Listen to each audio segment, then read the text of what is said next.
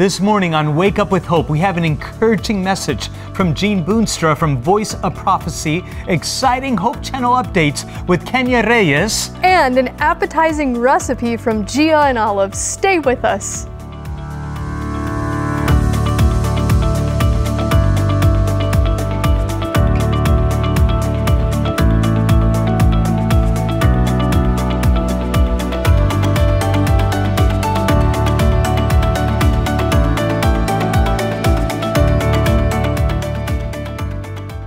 Happy Monday, friends. Thank you for joining us this morning at Wake Up with Hope. It is always refreshing to start our week with Jesus. That's right. We are so happy you're with us, and we are here to help you start your week off right and bring the peace and love of God into your life.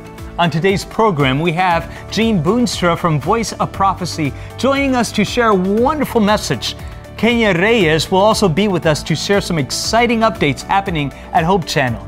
Gia and Olive are also joining us to share a delicious recipe. But first, this day in history. On October 11, 2002, former President Jimmy Carter was awarded the Nobel Peace Prize for his decades of untiring effort to find peaceful solutions to international conflicts, to advance democracy and human rights, and to promote economic and social development. Jimmy Carter served one term as United States President, from 1977 to 1981. Carter is recognized for mediating peace talks between Israel and Egypt. However, after his presidency, he continued to fight for human rights and alleviating human suffering. Together with his wife, they created the Carter Center in 1982 to continue their mission. He has also worked with Habitat for Humanity since 1984. Undoubtedly, Jimmy Carter is leaving a legacy in this country and the world. What about you, friends? What is your legacy? In Matthew 5:14 through 16, Jesus said, "You are the light of the world. A city set on a hill cannot be hid, nor do men light a lamp and put it under a bushel, but on a stand, and it gives light to all in the house. Let your light so shine before men that they may see your good works and give glory to your Father who is in heaven." And how can we let our light shine? By showing kindness, being unselfish, putting others first, loving one another unconditionally, and living every day for Jesus. If we live every day like Jesus, treating others the way He would, we will leave a certain legacy, friends. We will make an impact in someone's life. And more than this, we will give glory to our Heavenly Father. Let's all go out and let our lights shine starting today. Jesus can and will help us to be more like Him. Amen. And we also want to take a moment to wish everyone a happy Columbus Day. This morning on Wake Up with Hope, Gia, Olive, and Hannah are joining us to share a delicious and healthy samosa recipe. These ladies specialize in turning unhealthy foods into unguilty pleasures. Ladies? 3, 2, 1. Hi! I've got my little helpers in the break. They went for a swim, so they're all covered up. And we are making chickpea samosas this morning, aren't we? Yeah? Yummy? Do you like chickpeas? Yes, I know Hannah really likes chickpeas and Olive's been eating them all, so I don't know there's going to be much left for our recipe.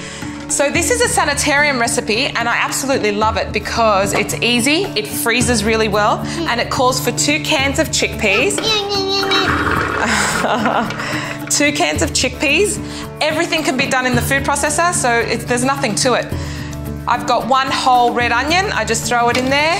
You don't have to put chili in it, but it does add a bit of spice. Careful, because if you touch this and then touch your eyes, it'll burn. 1 clove of garlic, throw it in there. The rind from the lemon juice that we're gonna put in there. So one lemon juice and rind from that lemon. Put it in there.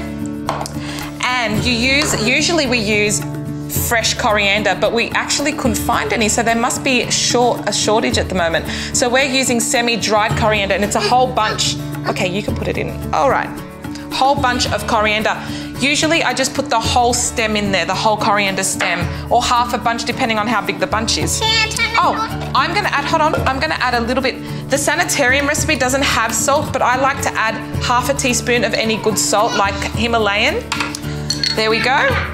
And we are now going to roll. There we go. Okay, and I'm going to scrape the sides down a little bit. Can you see the texture? So it's a bit flaky. We don't want it to be mush. You still want it to be a little flaky. If you like, you can put salad in that. Okay, that's it, done. Can you switch it off for me? Good work, okay. So we'll take it off. I'm gonna put it in here. So not too mushy, still flaky. This filo pastry, I didn't defreeze it properly. You're supposed to defrost it for a little while, and so not half of it, but maybe a quarter of it's missing. So I'm just gonna use this one. Usually you can make 4 of them. Can I eat? No, you can't. You guys just want to eat everything. Do you want to help me spray? We're going to spray a little bit of oil on top. Yeah. Little bit, just a little bit. And we're going to put another filo pastry on top. And I might just touch of spray again, just so it sticks properly. And I cut with this one, I think maybe we can make 3. For us. But usually you can make 4 on a good size. And just 1 spoon, 1 heaped tablespoon on the top. It's okay if yours is a little more mushy. And then you just fold it over one side to make like a triangle. Can you see that? And then you fold down and you keep folding into triangle shape until you've got your samosa. And then you put it on a tray, a baking tray. And we will be doing that, and we'll come back and show you the finished product. Our samosas are out of the oven and they cooked perfectly. So as you can see here, they've just lightly brown, golden brown, And I'm gonna throw them on a plate. Don't forget that you can freeze these before you've cooked them. So as soon as you've made them into little triangles, you can put them in the freezer in a plastic bag and they'll last. Please visit us on our social media and let us know if you make any of our recipes. Please comment and let us know how they turn out. See you next time. Say bye. Bye. Those chickpea samosas look absolutely delicious and so easy to make. So please let us know if you give it a try. Well, we have to take a short break, but when we return, Kenia Reyes will be sharing some exciting updates on what we have going on here at Hope Channel. And don't forget, if you're enjoying today's show, share it with a friend or visit our website at hopetv.org/wakeup to visit recent episodes or see what else is going on at Hope Channel. Welcome back to Wake Up with Hope. We hope our program will be a refreshing way to start your Monday morning. Kenia Reyes is here with us today to share some exciting updates on what's happening here at Hope Channel. Hi Kenia, thank you for being here. Thank you so much, Heidi and Christian, and good morning to everyone. When you think of the mission field, what do you picture? Many times, people paint this picture of a missionary traveling to a developing country, helping those in need and sharing Jesus with them. Although this is very much needed, there is a neglected class of people who are right next to us, a group that are, for the most part, very difficult to reach. Can you guess who I'm talking about? They are the secular and well-educated who prefer to be reasoned with based on their intellect, logic, and science. Cliff Goldstein, a former atheist and now author and lecturer, understands firsthand the struggle with faith. Cliff is a stimulating program that draws from history, philosophy, science, and a hefty dose of logic in an effort to appeal to intellectuals about the existence of God and the efficacy of the gospel. Watch this short clip to get a sneak peek of what to expect. And again, listen to this quote. And as Christ in his expiring agony on the cross cried out, "It is finished," a shout of triumph rang through every world and through heaven itself. Whew. That's an amazing thought. And of course, it fits perfectly with the great controversy theme. Sin did not begin here on earth. Sin is not merely an earthly issue. It began in another part of the creation. Sin has cosmic implications, even though it is being played out here on the earth. And thus, these other intelligences are interested in what is going on here.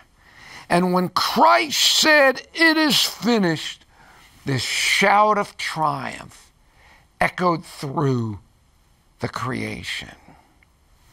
But you know, there is one little problem here. What's that? Well, this statement contradicts one of the most foundational and verified teachings of modern science. A foundational and very verified teaching, verified to an astonishing degree, to like a billionth of a second or so forth. It's called Einstein's special theory of relativity. Now, I'm sure we've all heard of it, even if we haven't all studied it or looked into it too deeply. Now, this whole thing is based on a single idea: the constancy of the speed of light. And you might remember from high school that light moves at a blinding 186,000 miles per second. That's like 7 times a second around the Earth at the equator. It's like 2.5 times to the moon and back in a second. Zing! That's fast. Now, according to the theory, it's the absolute fastest, not just that light or anything in the universe can travel. Nothing, it is believed, can go from under the speed of light to faster than the speed of light. Now, we've all heard sonic booms, haven't we?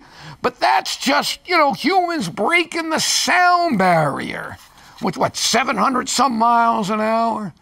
But the light barrier, the light barrier is a whole other ball of wax.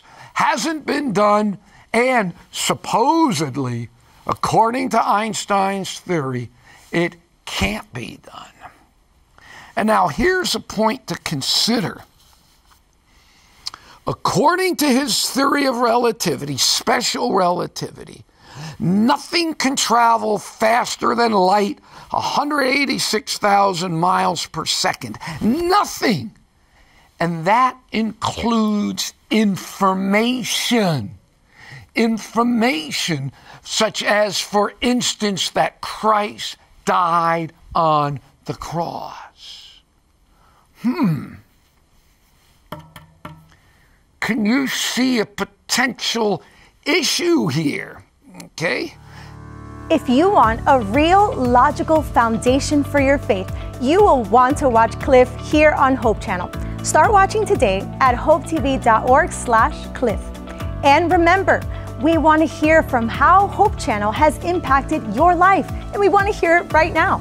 Share your testimony with us at shareyourstory@hopetv.org. We cannot wait to hear your stories.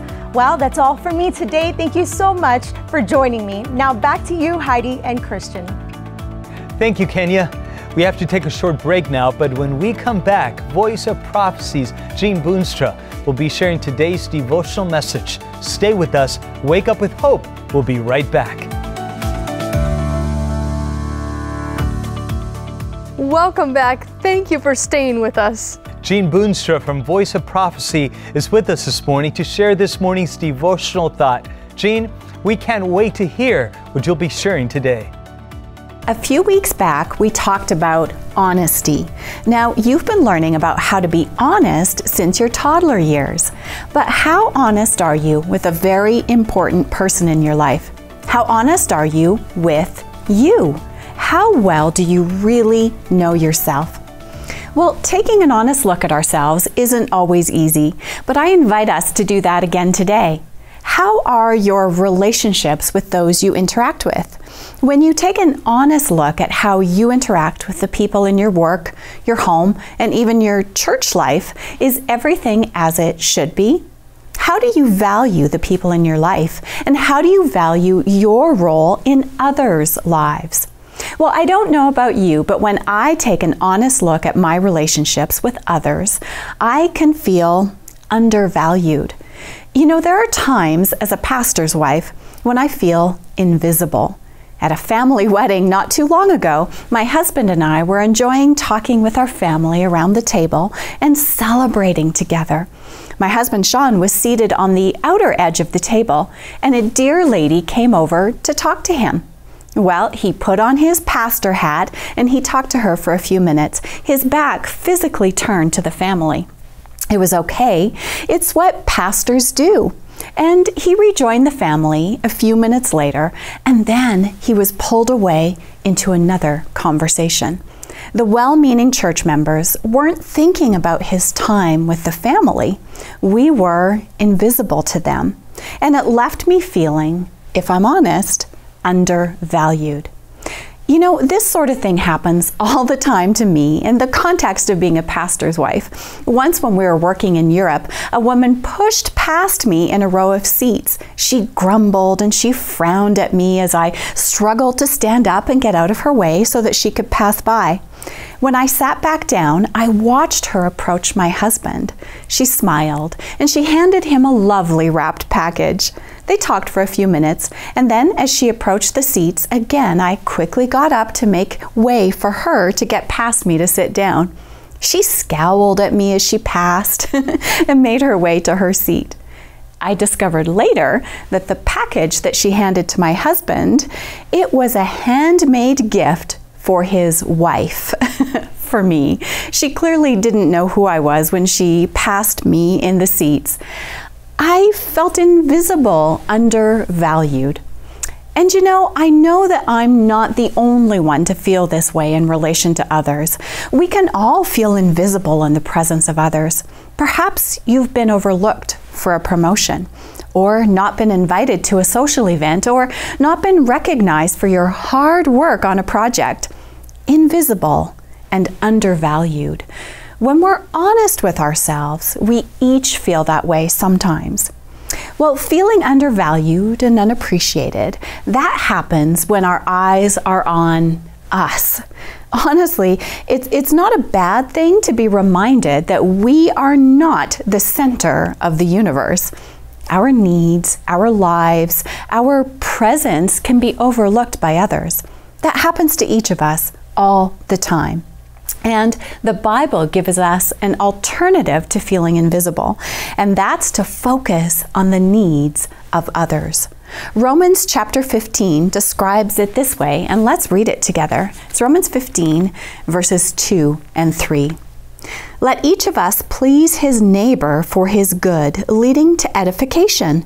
For even Christ did not please himself, but as it is written, the reproaches of those who reproached you fell on me. You know, in these verses, Paul encourages us to please our neighbors, those that we relate to each day at work, at home, at church, those people instead of ourselves. And when we turn our thoughts away from us and any discomforts or feelings of invisibility that we might have, and instead think about those around us, it leads to edification. And by thinking of others instead of ourselves, we can edify or uplift those around us. Instead of thinking about our own discomfort or invisibility, when we shift our focus to others, we can play a part in blessing them spiritually. You know, at that family wedding, I tried that. When another church member engaged my husband in conversation, I pushed down my own discomfort and my feelings of invisibility. I introduced myself and I asked some questions about the situation that they were talking about. His attention, the church member's attention, still wasn't really on me, but that was okay. I was able to contribute to the conversation and even to thank him for something that he shared with us. Edification. I was uplifted and I was encouraged in that process. You know, Jesus was a wonderful example of this for us. As the verse in Romans 15 shared, Jesus did not think of himself. He lived for others. We're told in other places in Scripture that Jesus did not have a place to lay his head. He didn't have the comforts of home while he ministered to others. And when Jesus entered the upper room and there was no servant to wash the disciples' feet, He took on that role. He thought of his disciples and not of his own needs. And ultimately, Jesus took on our sins at the cross. The words we just read in Romans are quoted from the Psalms. Jesus allowed the reproach of others to fall on him instead of on us. Reproach. He took on the blame and the punishment that rightly belonged to us. You know, when I take an honest look at my relationships, I realize that when my thoughts are centered on me, I can feel undervalued. And honestly, none of us likes to see evidence of our self-centeredness in our own lives. But looking at ourselves honestly means that we can choose other ways to go about our lives. And Jesus' way of life is so much better. We are never invisible to him. He cares about us, and his way means that we can start to see others the way that he does, to value others. When we're focused on the people around us, our feelings of invisibility can disappear. And when we choose to edify others, we feel uplifted. Honestly, God's way is the better way, and I'm thankful for that. How about you? Well, I enjoy praying with each of you in our Wake Up with Hope family each week. Let's pray together again today. Dear Lord, when I'm honest with myself and with you, sometimes I feel undervalued by others. Father, help me to push past those feelings and to think of those around me instead. Lord, thank you for your promise that we can each be edified when we choose your way. Lord, send us an opportunity to uplift someone at work, at home, or church this week. Amen. Amen. Well, taking an honest look at ourselves isn't always easy. It can be difficult to see self-centered actions and feelings in our own lives. But when we're honest, God will show us a better option. Thinking of others uplifts both of us. I encourage you to be an uplifter this new week. We at the Voice of Prophecy pray that you wake up with hope each and every day. Thank you for starting your Monday morning with us. Whatever this new week has in store, you can have hope in the midst of it. Thank you so much, Jean. Friends, thank you so much for being with us today and watching Wake Up with Hope.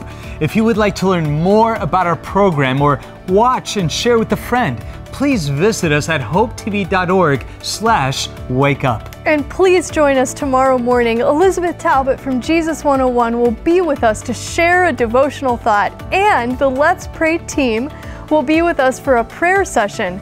We also have a special feature by Live It. Be sure to join us. Also, if you enjoyed today's devotional thought and would like to learn more, please visit us at hope.study to receive your free Bible study guides. Friends, we hope your heart is full this morning and that you have a happy Monday filled with the peace and love of God in your heart. Before we go, we want to share with you a special Bible promise. Today's Bible promise comes from Romans chapter 8, verse 15. The Spirit you received does not make you slaves, so that you live in fear again. Rather, the Spirit you received brought about your adoption to sonship, and by Him we cry, Abba, Father. What a timely message and a promise, friends. God wants to give us His Holy Spirit so we can be His and be truly free. When we accept the sacrifice that Jesus has made for us and surrender our lives to Him, He promises to give us the Holy Spirit. We truly become a part of the family of God. I want to be set free, friends, don't you? Let's pray that we will surrender all to Jesus and that we would become true members of the heavenly family. Let's pray together. Our Father in heaven, thank you so much, Lord, that you have given us precious promises to begin this new week. Lord, today, by faith, we claim those promises because in you, they are all yes. In you, we can be certain that we are not leading or going the wrong way. In you, Lord, we can have that assurance that you are leading us down the path that leads to life. And we pray, Lord, that you would remind us that we are not alone in this journey. We have you as our Heavenly Father. We have the company of angels who protect us and minister to us. And we have one another. So thank you, Lord, for these wonderful promises, and we claim them today. In Jesus' name, amen.